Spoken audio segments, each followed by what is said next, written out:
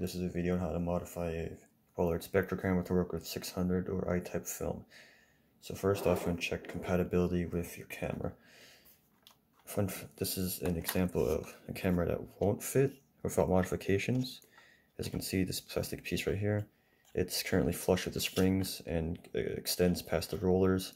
That is too long and it will interfere with the cartridge when you put it inside. So if you want to use these cameras, you have to get some special pliers to cut these away to be behind the rollers. You could take these out by putting your thumb here on the tab, push outwards, and it should pop off the hinge.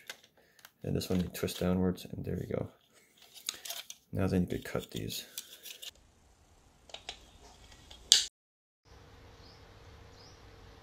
For the back, you would do it in reverse. And make sure this hooks onto the latch first. This is a bit difficult looking.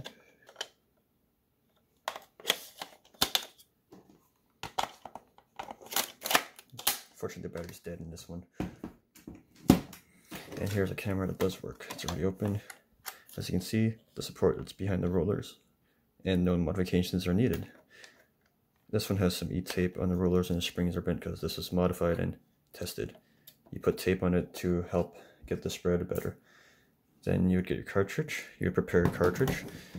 So usually these would come with a plastic tab like this that covers the front.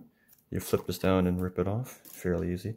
The difficult part is this plastic piece right here that goes inside. You want to rip that off because this will prevent the film from ejecting. I would recommend doing that in the dark to try not get any light leaks. As you can see the film, which means light could probably get in there. So then next is you want to bend your pins or the contacts inside like that. Focus. Come on, there you go, yeah. So let me show you how it's done. Usually the contacts are flat like that, and you just put the cartridge inside. It fits, but it won't hit the battery. See from the back, the battery's like that. So what you're going to do is bend it to the left, like lift it, get your fingers like that, put it in between your fingers, lift it up, and move it to the left. This one's already bent, so it has a tendency to move to the left. And after you got it there, you have to bend it back in those square grids. You just gotta, there you go. And that will provide tension and also manage to reach the contacts back here.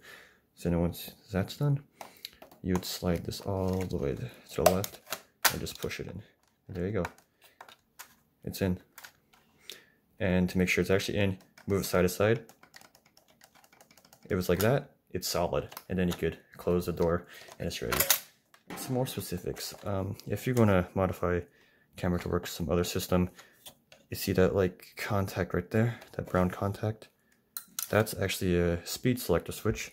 It has to be pushed in order to correctly identify the film. To do that, you'd get a piece of straw like this. You'd cut it and try to shove it in there. If you want to know for more details, you look into the service manual that's found online. There's also another switch, if I could focus. Yep. Right there. That's for the film counter, or the shot counter. That has to be pushed in by the edge of the cartridge. If it's not pressed all the way in, the camera will keep on spitting film out, which is no good. So then once that's done, initially it's gonna feel tough to put the film in there, but once it's in there, it's in there. And then hopefully this will work. You could just close it. Oh yeah, sorry. The film cartridge is already open and this is already broken.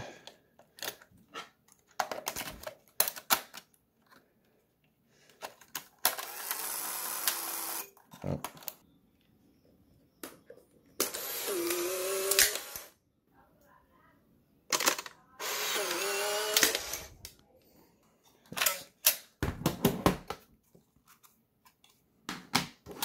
This is sometimes there be injection problems like this.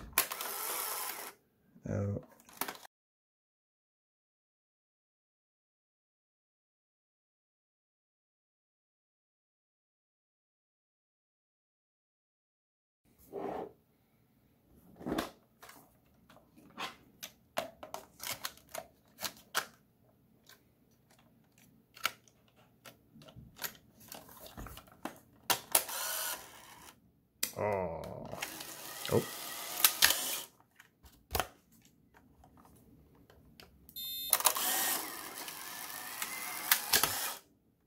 Finally, it works. The battery in this, by the way, is pretty dead.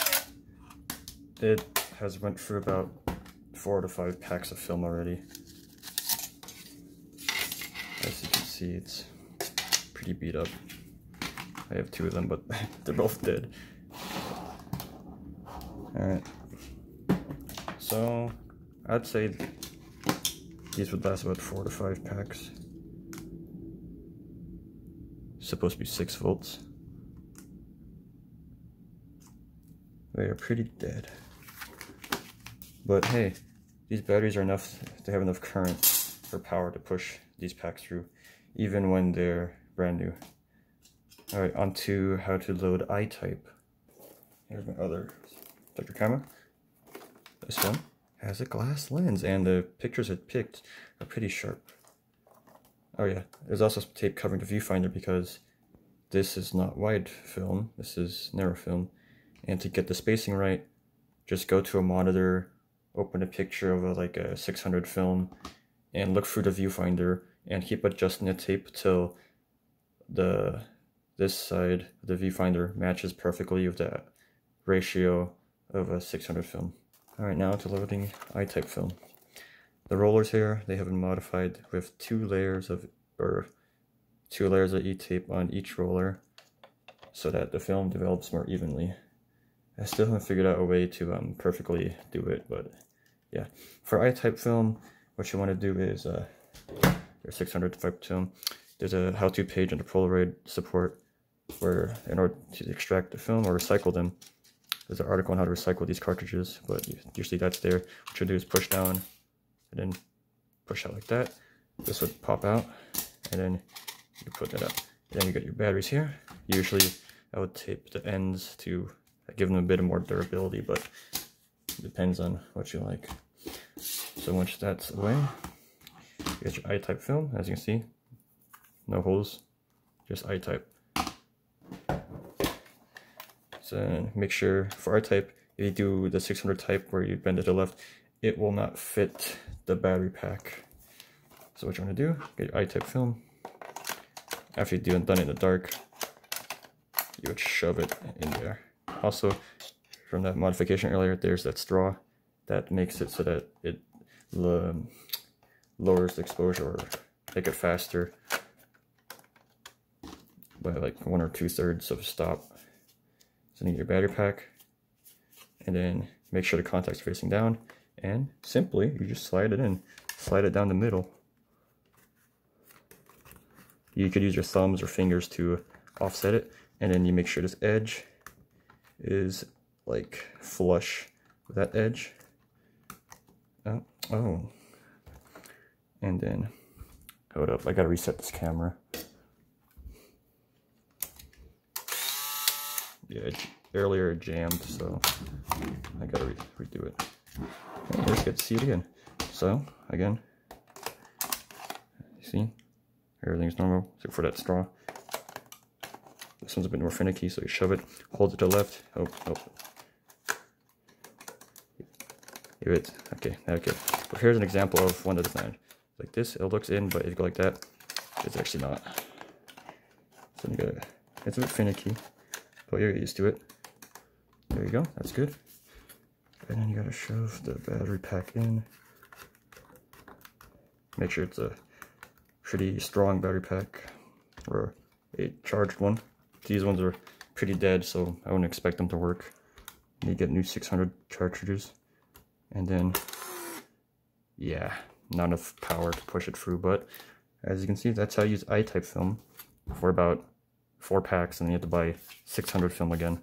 It's cheaper, but it ain't perfect. Yeah. Let's see.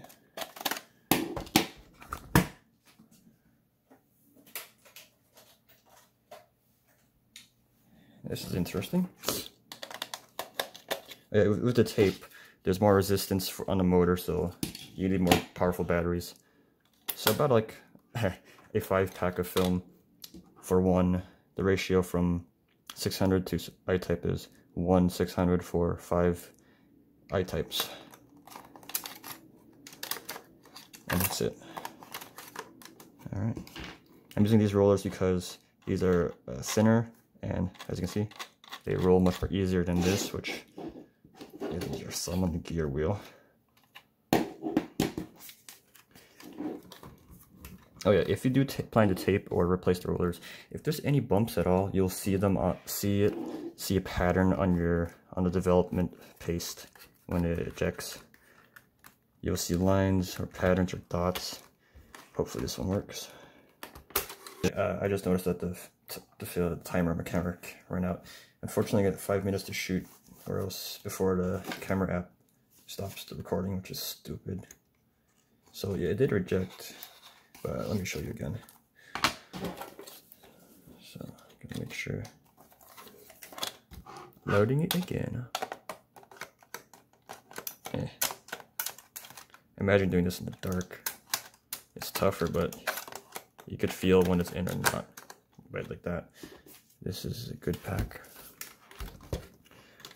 Alright. And let me just move it to the center of the camera. Push it in and make sure this is flat. If this is not flush, it'll get caught in the rollers and jam, and you won't close the door. Won't be able to close the door, I mean. Hopefully this works. Ta-da! Now then, no flash.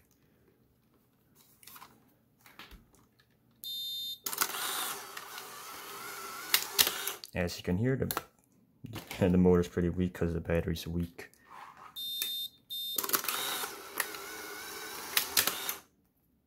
These are some bad films. Yeah, oh yeah, here's the problem. If you don't tape your rollers, the edges will look like this. If you like the round type film, you could use that. That'll help prevent that. It won't prevent it, but it'll hide it. If you do tape it, you'll get this corner developed, but this corner, I haven't really found a way to fix it, because if you look inside the roller, you see the top roller actually has these grooves, which I don't really know the main reason, but it seems like it rides along the borders of the frame. But I don't have tape thin enough to make it flush, and if last time I did that, it didn't end well. Like, the film actually got less developed than last time. The bottom roller though, it's completely smooth. So you could look in a service manual on how to remove this rollers, and you could actually push this gear out and maybe lathe or maybe print. I don't think 3D printing is smooth enough, but make your own top roller and put on this gear. Or, you know, just make an entire different bottom assembly. Yeah, this camera is actually, if you get the service manual, pretty interesting, because you can actually take the entire bottom off. And if you could reverse engineer that, you could probably 3D print or resin print or somehow manufacture a new bottom that could work flawlessly with 600 film or maybe Instax. But Instax, since it's developed in the back, it's going to be mirrored, which is sad. I want cheaper film. So yeah, maybe in the future, if someone's crazy enough with over these cameras, they could make an entire new bottom or a new door that could actually fit 600 film and develop it properly. Alright, enough random, let's keep on going. Yeah, look at all my dark slides. Oh, yep, and that's an ejection failure. Yeah, these dark slides, as you can see, are pretty ripped up. So, yeah, all the packs of film I've shot. Oh, that's cost more than the camera now. Well then. At least you get to use a Spectra camera again. Oh yeah, there's also a last modification you can do, which is Frankenstein a battery pack to it. There's like two ways to do it. The first way is to I don't have any thinner wire, so I have to use speaker wire. Just shave it down. So then you would just get these, tie these wires around the contacts. The left side is positive, the right side is negative. If you want a reminder, look at the battery and the multimeter. And then you just put a battery pack on the bottom, on the top, wherever you want. And I recommend 4 nickel metal hydride AA batteries because these Spectra cameras, someone tested them from like a really obscure post on Reddit. They draw up to like 4 amps.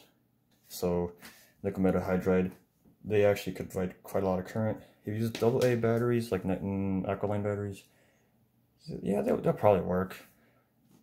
Yeah. If you look in the service manual again, the operating voltages for this is like 5.2 to 7 volts. But anything over 6.8 volts, I wouldn't recommend. I don't want, because unless you have a really broken Spectra camera that won't, the shutter's broken or glass broken or whatever, maybe do like a voltage torture test and publish your results on Reddit, on r/Polaroid or some YouTube video. Because there are stores like PolaStudio, they have a 600/I Type to Spectra adapter. To me, it's overpriced. It's like $100 for like a piece of circuit board and a battery holder. But what it does is that, let me compare it to the Spectra cartridge.